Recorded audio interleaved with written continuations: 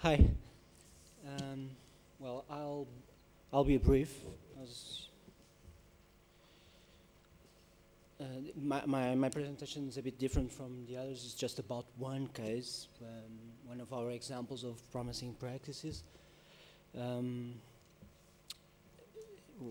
course, it was a hard choice to make, but in the end, it was natural because you'll have a chance to taste some of it outside in the well, it's not the blood thing, it's the exhibition about Pordata that opened yesterday. So where should I?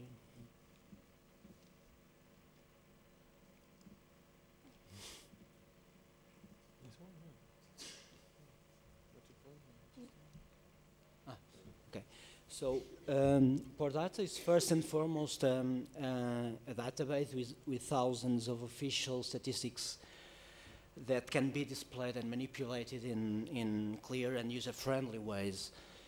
The project started with databases about mostly about Portugal and its regions, but now it has data about European countries and even I think the United States and Japan at least.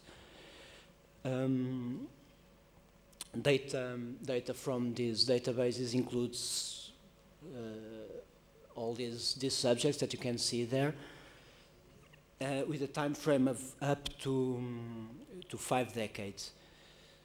And with a couple of, the idea is that with a couple of clicks, you can display the information in aesthetic or dynamic ways that is showing change a long time. And in tables or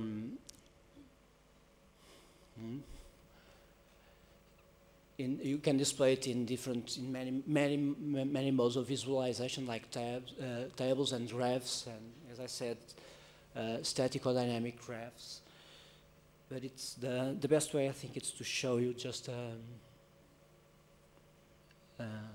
illustration that should be moving. But how do we play the video?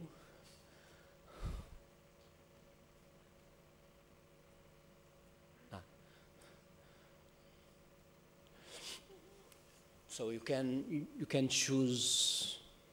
This is an example that it's a nice illustration actually of the spectacular influence of Maria Nugago that was mentioned here today and yesterday.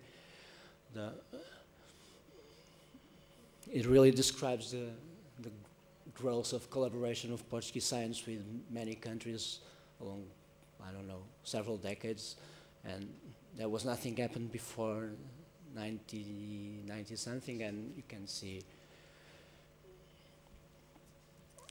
the idea of Pordata is more than just provide us a way of having clear and cool visualizations. There's one really important thing from the RRI perspective that Pordata provides, that is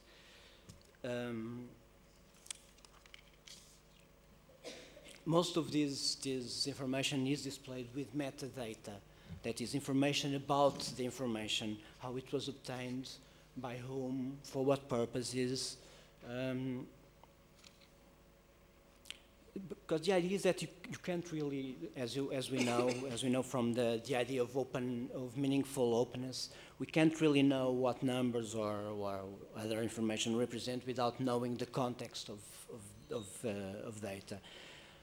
We know, we've discussed a lot these days that raw data is not enough, that it can even close rather than open access to information and participation in science.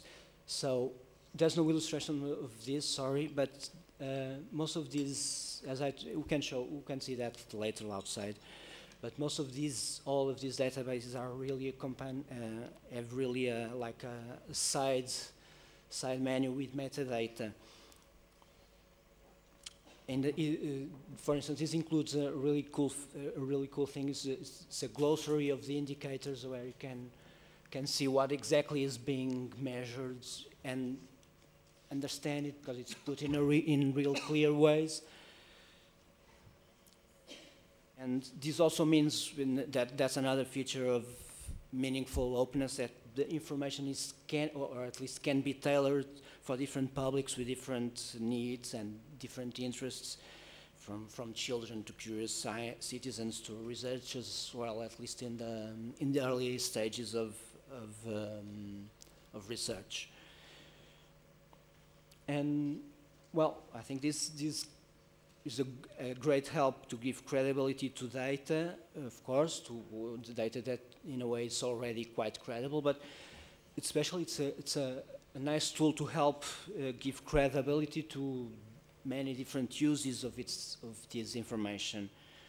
And so it helps making whatever we do with this much more meaningful and more informative.